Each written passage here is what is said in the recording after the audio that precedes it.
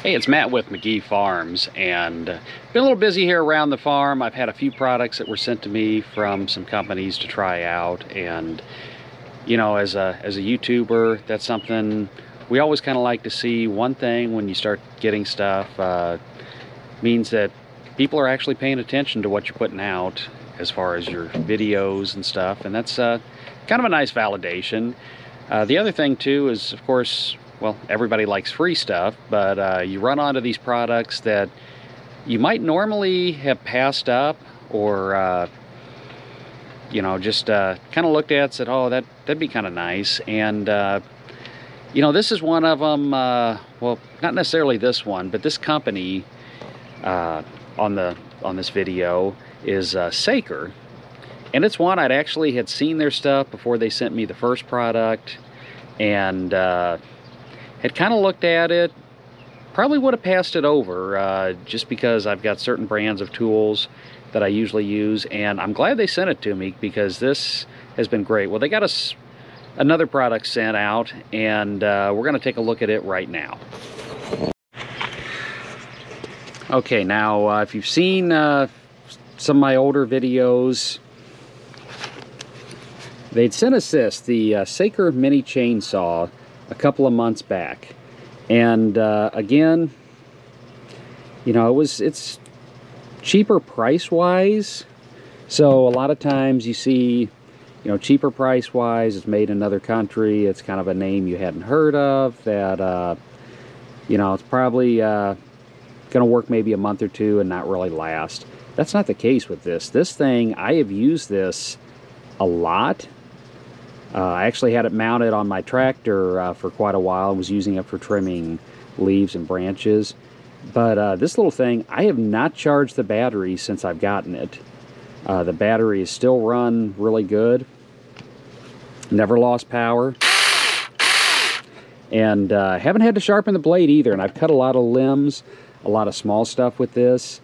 The only downside that I see at all on this, which you know, would be nice, is you have to manually oil the chain, that it doesn't have an automatic oiler. That's the only thing really. Other than that, this really impressed me. This really surprised me at how well it was made and how it's held up so far.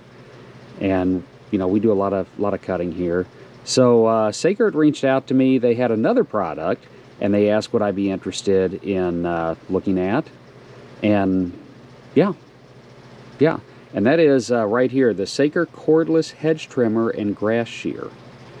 And I don't have a lot of hedges here, but I do a lot of gardening. I've got a lot of fruit trees, and this stuff, you know, especially blueberry bushes, honeyberry bushes, those are kind of like hedges to where you do have to trim them up.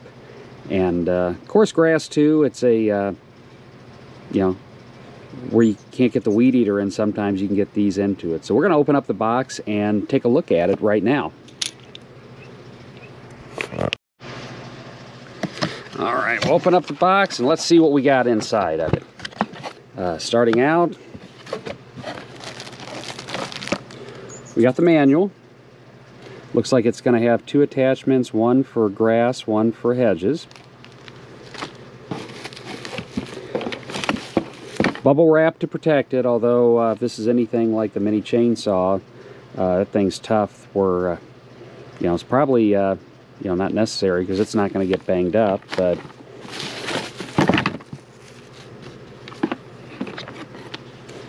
and we've got the main unit. Looks like it already has the cutting blade for I guess that would be for grass on there, with a little guard.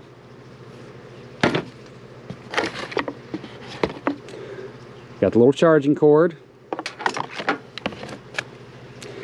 This would be the hedge trimmers. You swap them back and forth. And we have the battery. I'm also wondering if this battery, well, no. Well, yeah. If this battery is going to be compatible with the mini chainsaw as well, and then I've got a double battery for each of them. But like I said, with the chainsaw, that battery has lasted forever. That's what's impressed me. That and the fact I haven't had to sharpen the chain has impressed me more than anything else with that. So we're going to open it up and check it out. Another thing I like on this that I don't think the chainsaw had, no, it did not. The battery on this, I have it on some of my other power tools, and really like is it's got a little meter to where it tells you how much charge is in there. And of course it comes pre-charged right out of the box. A little safety, hit the trigger.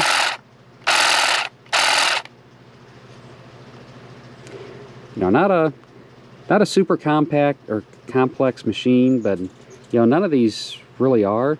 Other thing that I see I kind of like is you can angle by moving this. You can kind of put it at a different angle if you need to, which could come in handy as well. But I'm gonna put the grass shears on right now. This time of year, we're kind of in a drought. We're finally getting some rain. We had a big storm yesterday. We got another big one coming in later today. But really not trimming hedges or mowing. Weeds is about the only thing we really have right now, and that's just because it's been so dry and nothing's growing. So there's no hedges really to cut right now, but there's a lot of weeds. So I'm going to take this around some of the fruit trees and we'll take a look at how it works. All right, so this is an area that I really haven't been able to get to. Well, I have been, I just haven't had the time to really get to hit it with the weed eater since these little weeds are growing up. Some of my fruit trees, and see a couple of suckers growing up, so we're gonna actually see if it'll cut those off as well. But we got some small weeds here. Go through it. Oh yeah.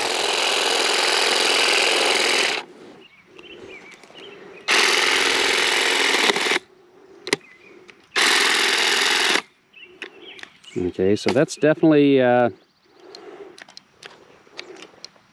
to be with the larger hedge trimmers to do that one. Let's try some of these other weeds over here and see what happens there.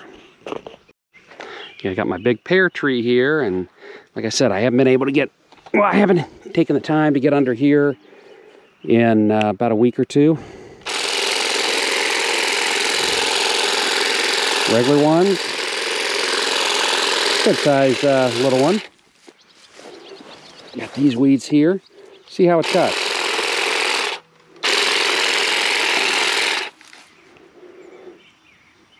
Not bad, a little demonstration. We get into the fall this year and we're getting some rain, and I start doing some of our other trees and bushes and stuff and trimming them up. I'm probably going to get this out and put it to the test, and we'll see how well it holds up.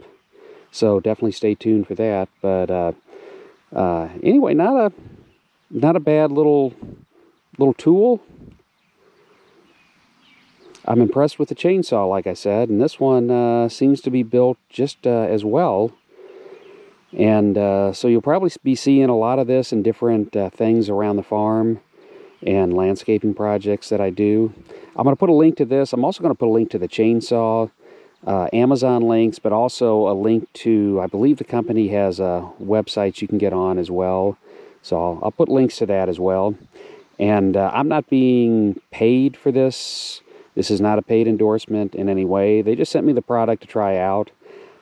I like gadgets, I like tools, and anything, especially like landscaping or yard work, I love doing. So, you know, I'm always happy to take a look at some of these, and yeah, this is actually very well made. I mean, I would put this up with some of your larger name brands that you see in the big box stores as far as quality, and definitely the mini chainsaw that I have. I would most of my stuff is Ryobi or Craftsman, and you know, I would put that up, the mini chainsaw, from what I've had use on it as well, that it's as good as the Ryobi mini chainsaw that I've got. I've got a 10-inch one of those I use a lot around the farm, and the Saker one, it's held up. It's impressed me a lot more than I thought it would, to be honest. So if you like the videos, please consider giving us a thumbs up, subscribing to the channel, leaving us a comment. If you got questions about this, or you know, you want to, hey, will this cut something? You got a question, you know, how much it'll go through? Let me know. I'll give it a shot. Always love to see the comments, and also the email address for McGee Farms. If you look on our page, it's on the About section as well. Always happy to answer any questions, help anyone out, or you know, just chat with people that are kind of like-minded when it comes to YouTube and some of the videos. It's Matt with McGee Farms. Everybody have a great day.